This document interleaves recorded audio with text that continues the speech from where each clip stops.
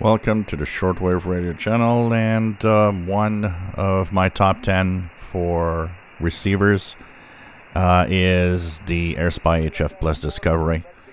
So Airspy is a well-known company for SDRs, and the HF Discovery is absolutely a nice performer and a nice software-defined receiver.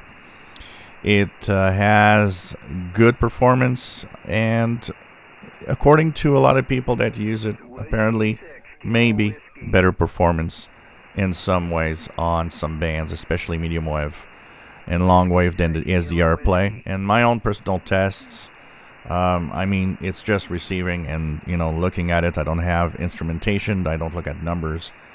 For me, to perform about the same. And if I would have to choose between one, in my personal opinion of my views of what they are, it would be simply, well, there's a few things that take them apart. If you want to have a wide range or a wide band receiver that could be used for VHF, UHF, you'll definitely want to go to the SDR play instead, because SDR play goes up to 2 gigahertz.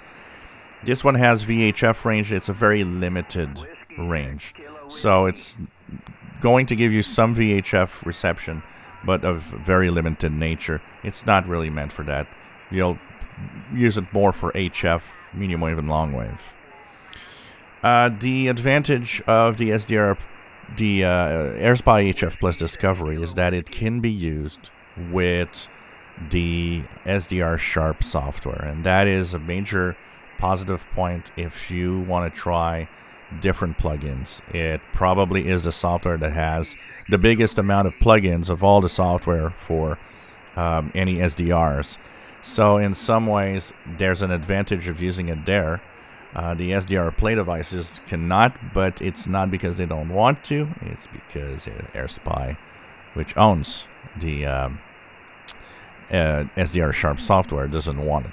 And that is, for me, sad to see that they have these sorts of bad practice.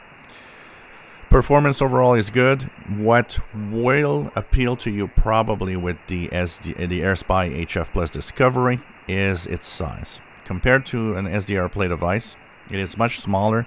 So if you're looking to create the ultimate portable SDR by yourself with a small tablet and all of that, yes, the Airspy HF is very, very small. I mean, it's big like a probably like a matchbox, a small matchbox.